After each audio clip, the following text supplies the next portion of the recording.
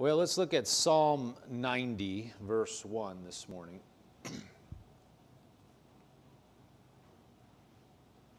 Psalm 90, verse 1. I'm going to get down to a later verse, but there's a couple verses I want to touch on, but I want to read the context, so you see the context this is in, and we're not just pulling something completely out of context here. It says, Lord, you have been our dwelling place in all generations. Now this is Moses writing this. Before the mountains were brought forth, or ever you had formed the earth or the world, even from everlasting to everlasting, you are God. Verse 4, for 1,000 years in your sight are like yesterday when it is past, and like a watch in the night. You carry them away like a flood. They are like a sleep. In the morning they are like grass which grows up. In the morning it flourishes and grows up. In the evening it is cut down and withers. Verse 7, for we have been consumed by your anger. Now, you look at what the Israelites went through and what they did. They didn't follow God a lot.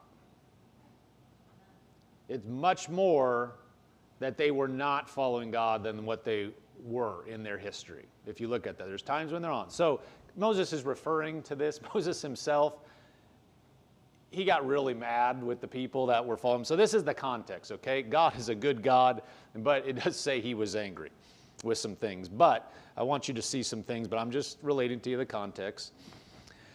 For we have been consumed by your anger, and by your wrath we are terrified. You have set our iniquities before you. In other words, we've messed up, and that stuff's before you. Our secret sins in the light of your countenance. For all our days have passed away in your wrath. We finish our years like a sigh. Verse 10, the days of our lives are 70 years, and if by reason of strength they are 80 years. Yet their boast is only labor and sorrow, for it is soon cut off, and we fly away. Verse 11, who knows the power of your anger? For as the fear of you, so is your wrath. Verse 12, and this is what I want to get to, so teach us to number our days. So he's saying we've messed up a lot, and we've dealt with a lot of stupid stuff. And then he says, verse 12, so teach us to number our days, that we may gain a heart of wisdom. So if you've ever seen this verse, this is the context, but the truth of this stands, and we're going to read a lot of scripture to support it, but this is where I wanted to start. Teach us to number our days, that we may gain a heart of wisdom. In the NLT it says, teach us to realize the brevity of life so that we may grow in wisdom. In the CEV it says, teach us to use wisely all the time we have. In the Living Bible it says, teach us to number our days and recognize how few they are. Help us to spend them as we should. Amen? So Moses is saying, show us, help us to understand the days here on earth. There's not that many of them. And help us to spend them as we should, which is wisdom. Help us to have true wisdom. Let's look at Psalm 39, verse 4. Another verse that says something similar before we go on. Lord, make me to know my end, and what is the measure of my days, that I may know how frail I am. Indeed, you have made my days as handbreadths, and my age is as nothing before you. Certainly every man at his best state is but vapor. Surely every man walks about like a shadow. Surely they busy themselves in vain. He heaps up riches and does not know who will gather them. In other words, get this money, but when you're gone, don't know exactly where it's going to go. Sure, you have wills and everything, but you don't know how all that's going to go ultimately. This is saying much the same thing. Verse 4, make me to know my end, and what is the measure of my days. Indeed, that I may know how frail I am. That means, how little you are in the big scheme of things. Indeed, you have made my days as handbreadths, and my age is as nothing before you. Which is a true statement.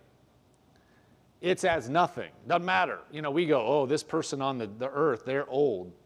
They're 100. God's always been. So it is literally as nothing. When you look at the scale of time, you can't even see 100 years on forever. It's nothing. You can't see 80, 90. You can't see any of that. In the Amplified Classic, verses 4 and 5, it says, Lord, make me to know my end and to appreciate the measure of my days, which is a lot like what we read, the number of my days. To appreciate it. To appreciate it. In other words, to understand. The measure of my days, what it is, let me know and realize how frail I am, how transient is my stay here. How brief I'm going to be here. Where's here? On the earth. Is not long. Not a long time. Verse 5, behold, you have made my days as short as handbreadths, and my lifetime is as nothing in your sight. Truly every man at his best is merely a breath. And it says Selah. Selah means think about it. Here it says pause and think calmly of that. And think about it. I like the way it says that every man at his best is but a breath. Because it's easy to make a lot of what people do. If you watch soccer, World Cup's going on, and you see the current generation of people that are playing. And then you hear names, they're in the stands of people that used to be on that same stage playing years ago, decades ago. They were the ones playing. They were in their prime. But they could not play with those guys on the field right now. I'm saying they couldn't keep up with them.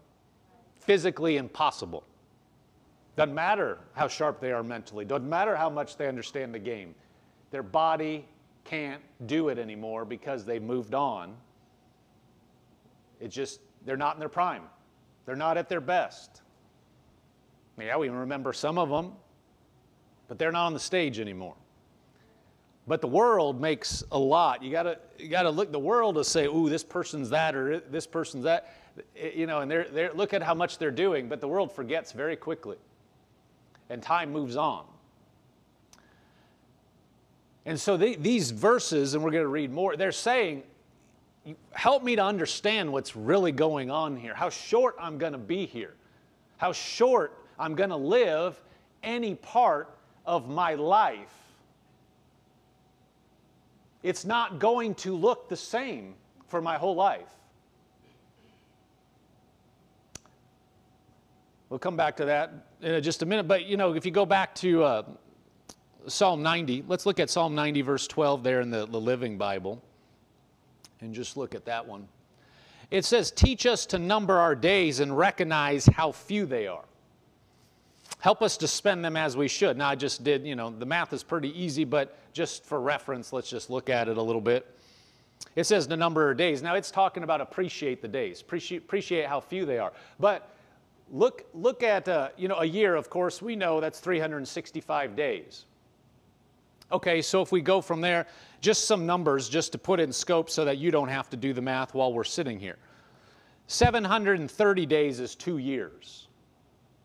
So when you say 2 years, it's got a number on it. It's just a little over 700 days, and you'll be 2 years through. 5 years is 1,825 days. A little over 1,800 days is 5 years. 10 years, little over 3,600 days. So if you go, 18 years, the number of years typically a child is, with their parents. It's 6,570 days. So a little bit over 6,500 days is 18 years. It's got a number on it. 20, years is 7,300. 30 years is just under 11,000. 50 years, little over 18,000 days. That's it. 50 years seems like a long time, but it's 18,250 days. That's it. That's how many days there are. 100 years, we think that, man, that's a long lifetime. That's 36,500 days. So they have a number. And they are very few. When you look at it like that, that's few. Just because it's thousands, when you think that's a lifetime, when you think 10 years from now, well, it's 3,600 days, and that'll be 10 years. That means if you had that on your wall, you see that day counting down, you only got a little over 3,600 of them, and it's going to be 10 years. That means that's the literal number.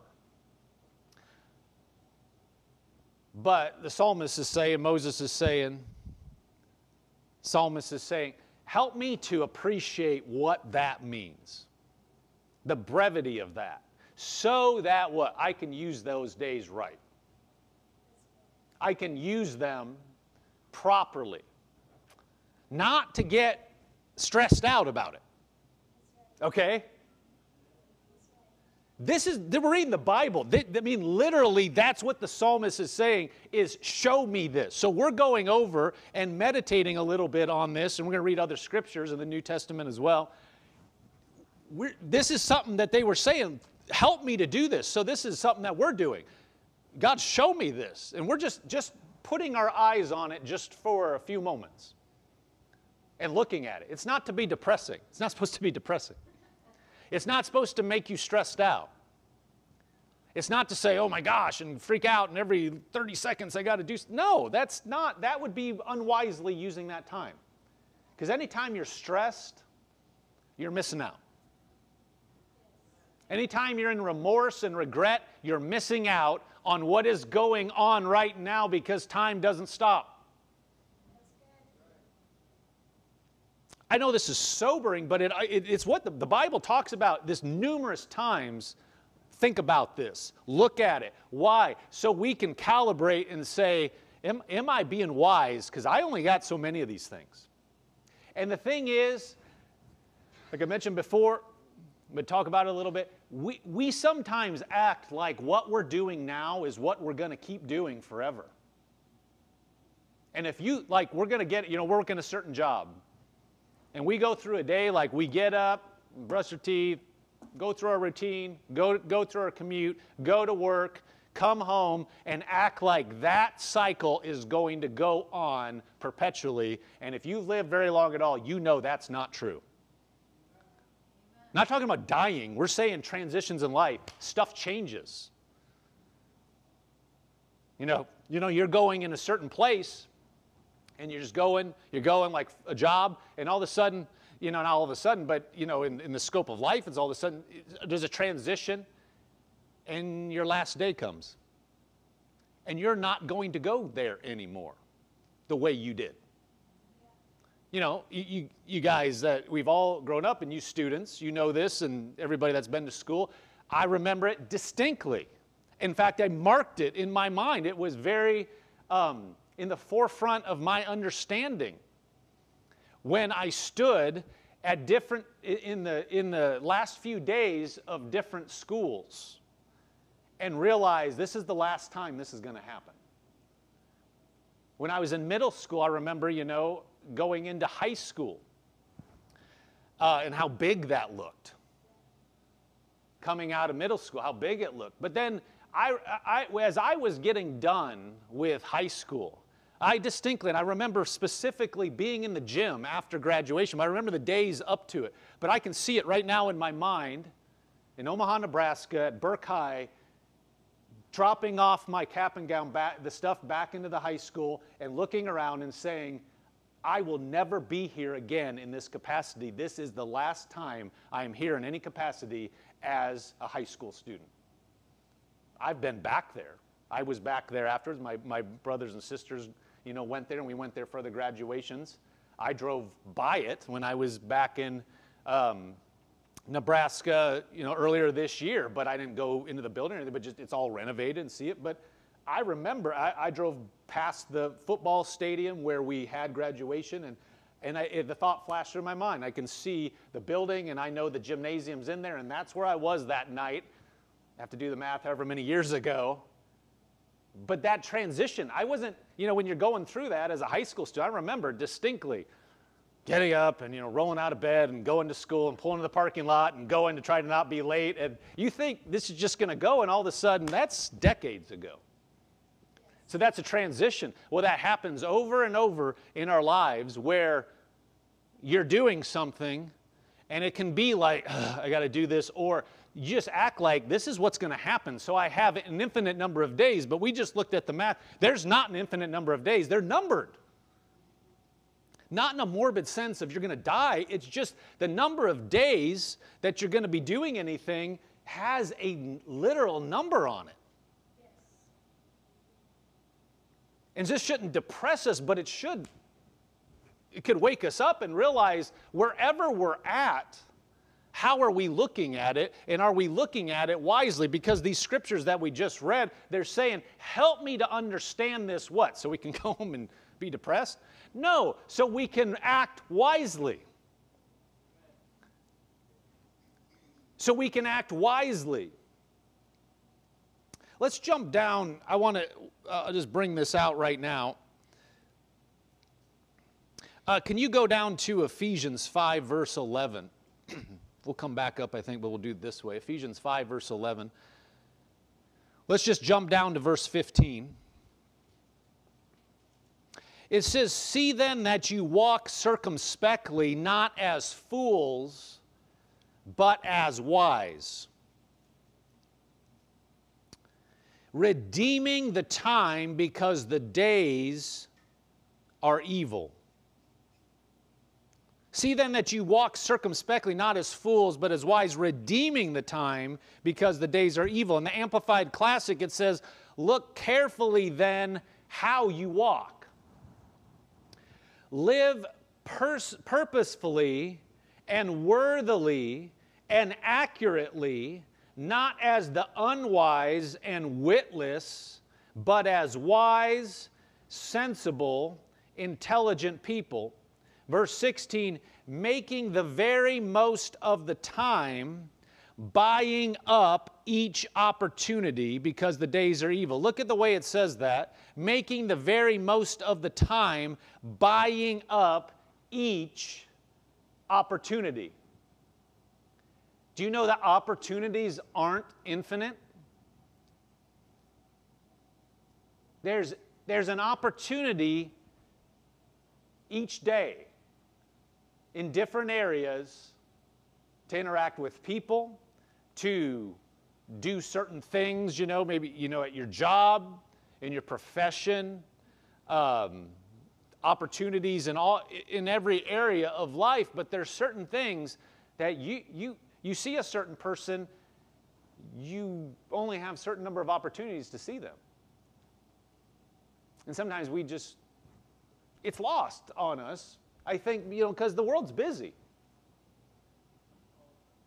The world will try to get you busy and distract you from what we're talking about here. Forget that. Let's just go back to let's just come on and grind and just act like, oh yeah, I know, but I'm busy. Busy with what? And are we too busy? Could we be are we being busy with things that are actually, when we look back on certain things, they're actually the things that we'll say that was a wise use of that time? Again, when this is saying make the most of time and buy up each opportunity, and before it, in the previous verse, live purposely and worthily and accurately, we don't need to be stressed like that, like, oh my goodness, that means every 5 minutes I better be doing the exact right thing, and if I do it wrong, then it's messed up and everything's going to blow apart. That's using it wrong. That's not being at peace. That's not walking in the wisdom of God. I'm not talking about being high-strung about life. Because there are times the thing you're supposed to be doing is being very low-key and just enjoying the people around you. And you're buying up that opportunity and buying up that time. You are just, I know there's many times we just had Thanksgiving. Just look around the room. You know? And you just enjoy, there's a fire. And we have all of our kids and all of our family there. And just enjoy that snapshot. And that's what you're supposed to be doing. It wouldn't do any good to stress out. What else can I get done? I'm doing this right now. This is what we're doing. You know, right now we're hearing the Word of God, which will affect, like stuff like this can affect every part of our life. You know, we don't do this together, hopefully. We don't gather together like this just so we can check a box and say, hey, I did that for the week. No, this is going before God because we believe, you know, His Word told us not to forsake the gathering of ourselves together. Why? So that we keep our eyes on Him because there's so much distraction. And so this is vital. This is important. What we're doing right now is giving God an opportunity to help us and to course correct if needed. I've been talking about every time we come together because God He just keeps us going up and shows us things and brings us up in our walk with Him. So it's important. It's important what we do with our opportunities. Look at another verse that says something similar. Colossians 4, verse 2.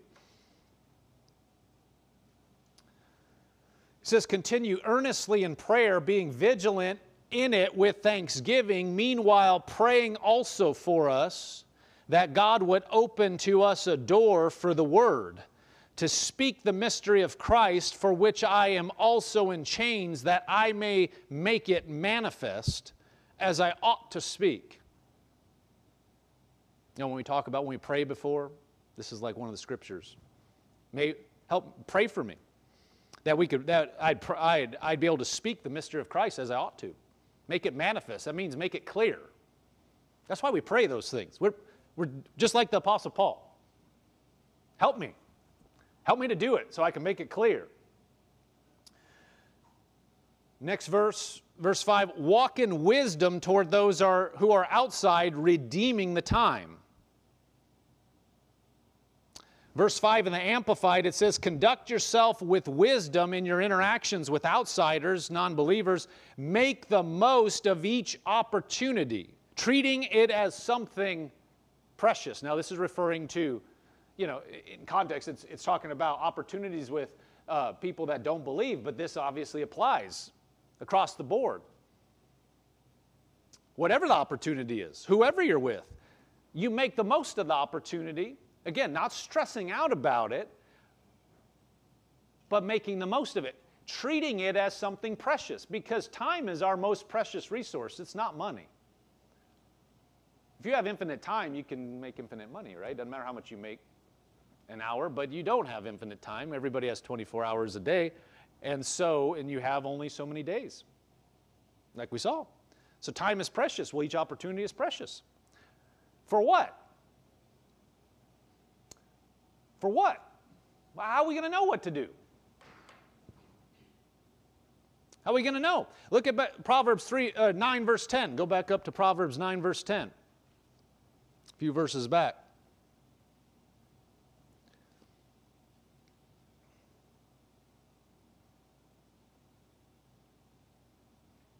It says, the fear of the Lord is the beginning of wisdom, and the knowledge of the Holy One is understanding. The fear of the Lord is the beginning of wisdom.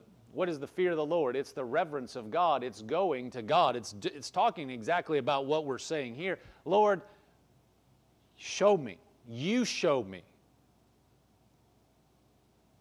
how short life is, that I can walk wisely, so I can walk in wisdom, so I can use it. You going to God that's the beginning of knowing how to do that. Of what I do. I'm going to God. In other words, I believe there's a God.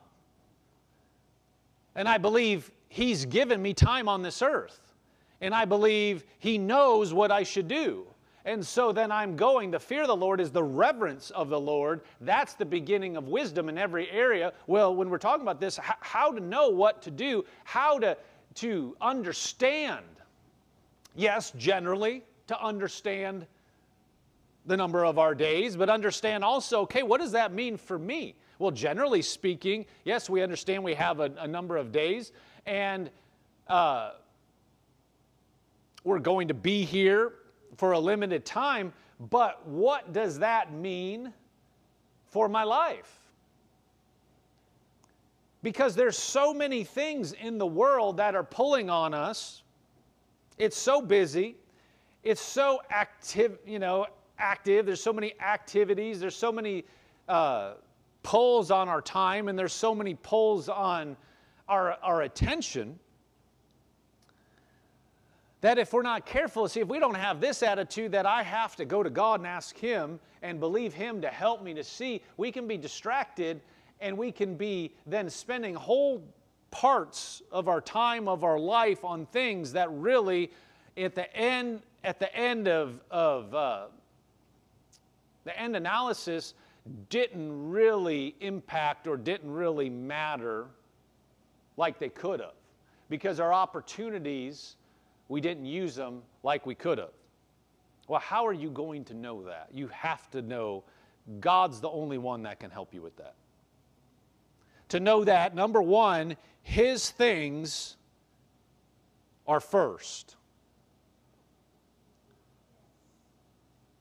And that regardless of how, that the way He sees is so much different than the way we see. Like we read, you don't have to go flip back there, but I'll just read it to you in Psalm 90, verse 4. It said, "For 1,000 years in your sight are like yesterday when it's past, and like a watch in the night." That means it's like last night. 1,000 years in God's sight is just like last night. Yeah, I'll just quote this to you. 2 Peter 3, verse 8 says, "Beloved, do not forget this one thing, that with the Lord 1 day is 1,000 years, and 1,000 years is as 1 day." So God has a different way of looking than we do. He doesn't look the way people do.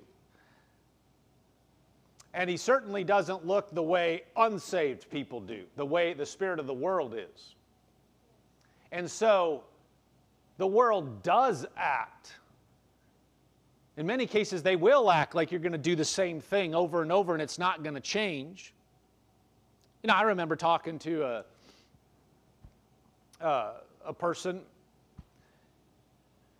that was a lot younger than me, and in his life, he was working a ton of hours and enjoying doing it.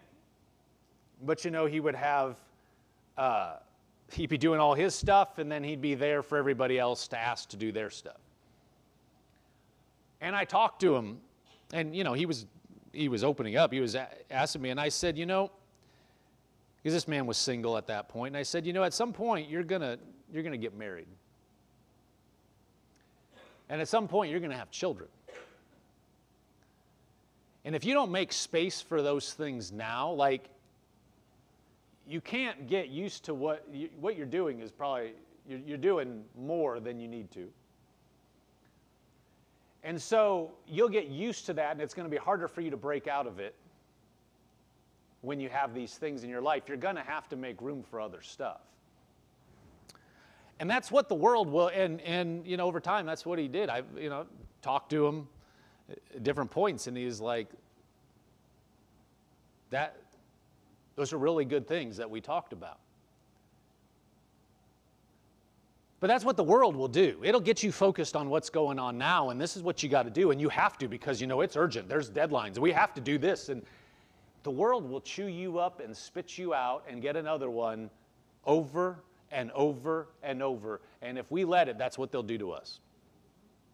And no, won't bat an eye. Because that's the spirit of the world. We can't determine what we're supposed to do by what other people are demanding of us. We determine what we're supposed to do by what God is leading us, what His Word says, number one, what is important in His eyes, number one, and then He's going to lead you specifically in what He wants you to do. But we have to have the mentality that God is on the throne, that His perspective is right, and His things are more important than anything else. That has to be the context where we make decisions. Otherwise, we will get sidetracked. We'll get caught up in what somebody else's agenda is. Unbeknownst to us, we're helping somebody else to do what they want to get done at the expense of what we really ought to be doing. Not saying we ought to be the best workers and best employees anywhere. That doesn't mean you do it in a way that is sacrificing what is truly important or sacrificing your true purpose and your true calling, or things that have to do with things that are irreplaceable, like your health or like time with your family or anything. No, you can be an excellent worker, be very efficient without doing some of those things. But the world won't tell you that. The world will just pull on you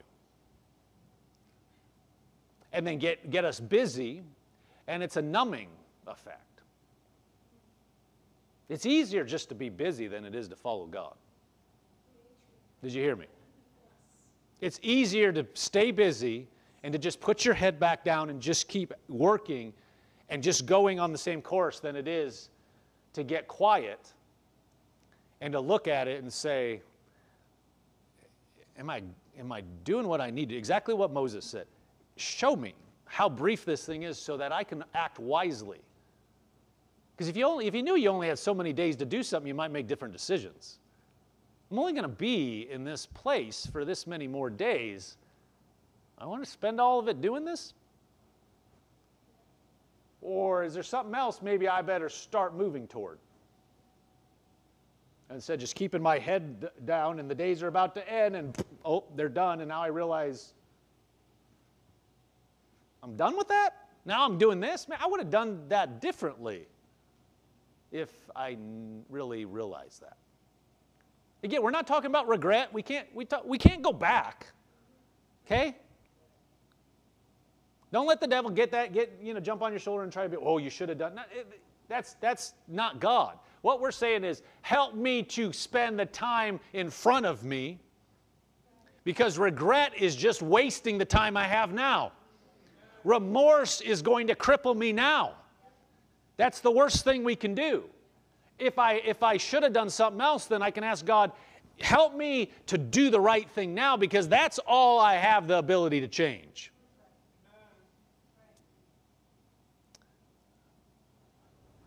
But God will help me. But part of it is we got to lift up our eyes.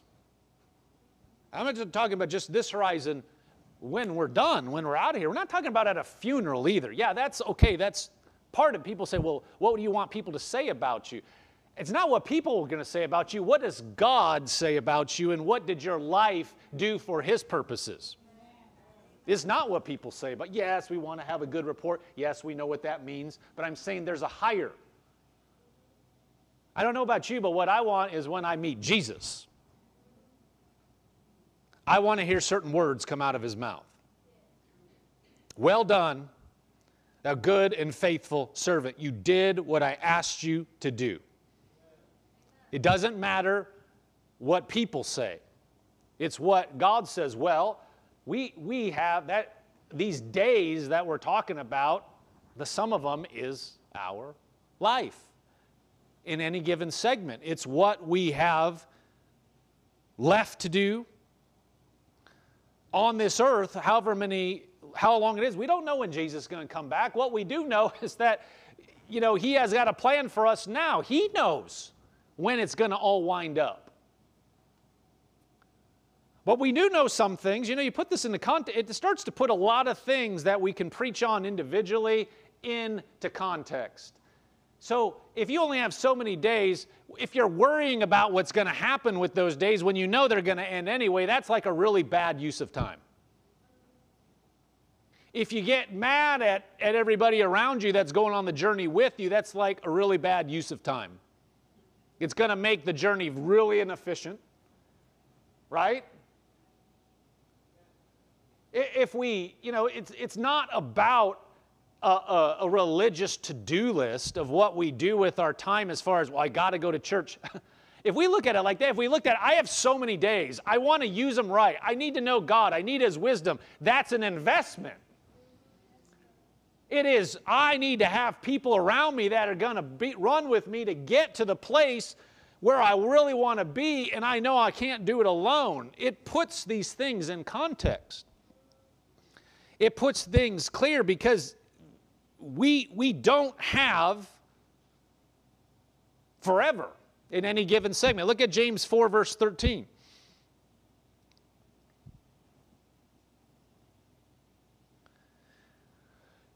It says, "Come now, you who say today or tomorrow, we will go to such and such a city, spend a year there, buy and sell, and make a profit.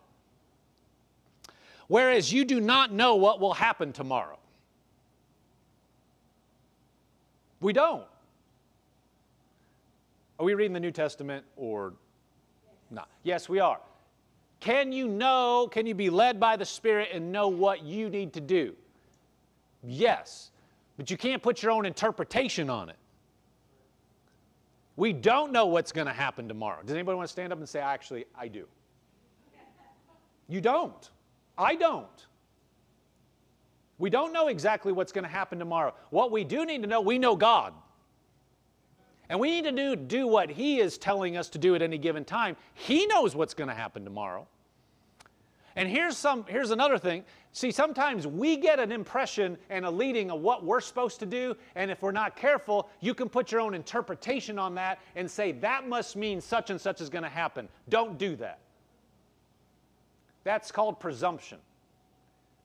We assume in our limited understanding, if God's having me do this, that must mean such is going to happen. Did He say that? Now, if He told you, that's one thing. But sometimes we connect the dots where there's no dots to connect. And then when stuff comes down, you're like, well, but I thought it was going to, you told me, I thought it was going to happen like this. Did He tell you that? See, then people are tempted to somehow blame God or get mad. No, let's just stick with what He told us to do. And so this is what this is talking about. We want to be led by God, but we don't want to fall into being arrogant or presumptuous. Verse 14 says, okay, let's read 13 again. "Come now, you who say today or tomorrow we're going to go to such and such a city, spend a year there, buy and sell, and make a profit." See, okay, this sounds, we just been doing a series on what you say, right? What you say is important. And what we say is important in declaring what God wants us to do. But you don't start saying stuff. You got to watch the line between if He told you to do something and you're saying that, that's one thing. But there's a line there where you can get into being arrogant about it. And start saying this when you don't really know what is going to happen. And that's what James is talking about. Verse 14, "Whereas you do not know what will happen tomorrow, for what is your life? It is even a vapor that appears for a little time and then vanishes away. Instead, you ought to say, if the Lord wills, we shall live and do this or that. But now you boast in your arrogance, all such boasting is evil."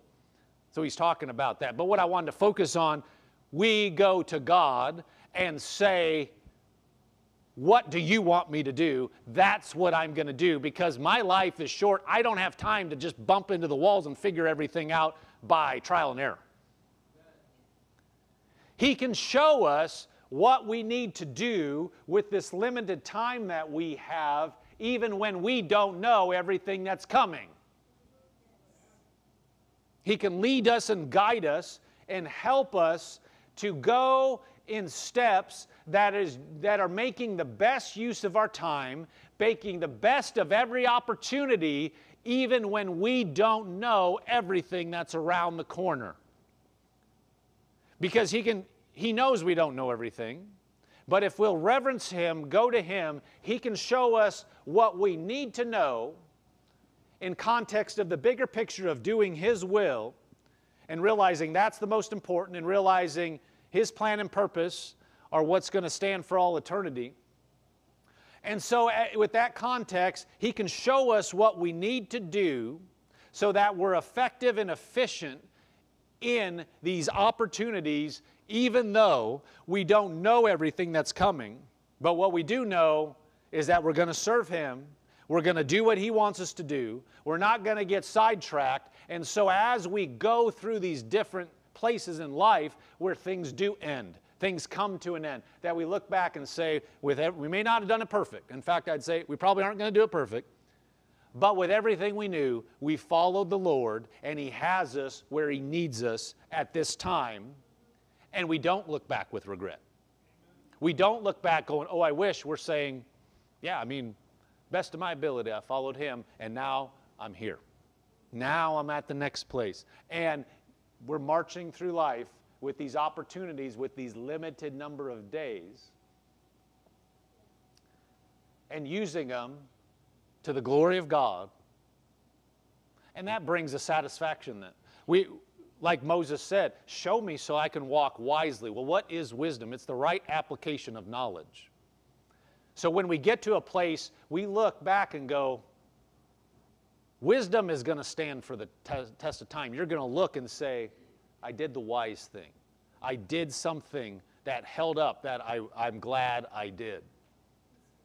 That I didn't spend time going after something that in retrospect, wow, that was such a waste. It didn't have anything to do with the kingdom of God. Not looking at something that everybody else is doing and they think that's the best thing to do, and if we just do it that way, we're following the spirit of the world, we're going to miss God. But doing it according to what He would have us to do. Let's close with this illustration. Luke 12, verse 13. This is a powerful illustration here. It's from Jesus. Jesus saying this.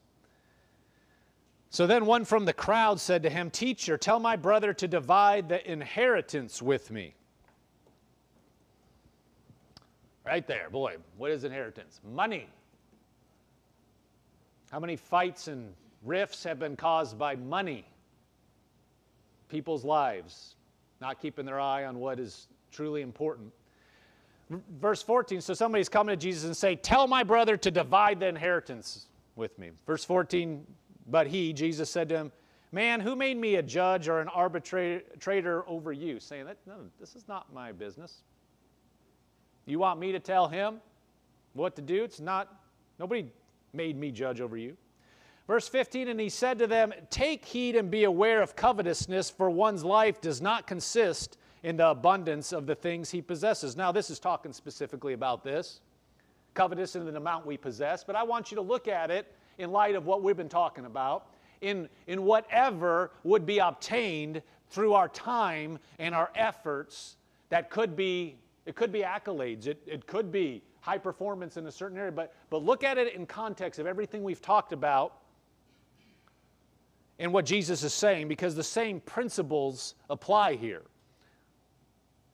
If we aren't doing something that is actually worthwhile and valuable in the long haul. Verse 15, he said to them, take heed and be aware of covetousness, for one's life does not consist in the abundance of things he possesses, nor does it consist in the things you accomplish unless it's for the kingdom of God. Doesn't matter the number of degrees, doesn't matter the number of people you know, doesn't matter your title at work, doesn't matter how many patents you have or whatever. Those are all good things, but that's not what it consists of. Verse 16, then he spoke a parable to them, saying, the ground of a certain rich man yielded plentifully. And he thought within himself, saying, what shall I do, since I have no room to store my crops? So he said, I will do this. I will pull down my barns and build greater. I'll build big barn. And there I will store all my crops and all my goods, or my goods. Verse 19, and I will say to my soul, soul, you have many goods laid up for many years. take your ease, eat, drink, and be merry. Verse 20, but God said to him, fool, this night your soul will be required of you. Then whose will those things be which you have provided? Verse 21, so is he who lays up treasure for himself and is not rich toward God. Now, of course, this applies to money. This guy's like, I got so much stuff. What am I going to do? I can't hold all my stuff. I know what I'm going to do. I'm going to tear down my little barns. I'm going to build bigger barns. I'm going to store my stuff, and I'm all set for years. Except, then God tells him, your days are done. We're not talking about God taking somebody. He's saying, your life is over. Those days that were numbered, it's at 1. And this is the last night, and you're at 0. All those years that you're talking about, you won't be here. You're gone. You're done. In other words, your days have come to an end. You think it's going to keep going. The way this is exactly what we're talking about. He thinks I have years to do this, and in fact, it's not true. You could apply that to any phase in our life. The fact is, right now, we have things in our life that we can use and enjoy, and we have people around us, and we have so many things that we have opportunities to fully partake in and fully enjoy and use for the kingdom of God.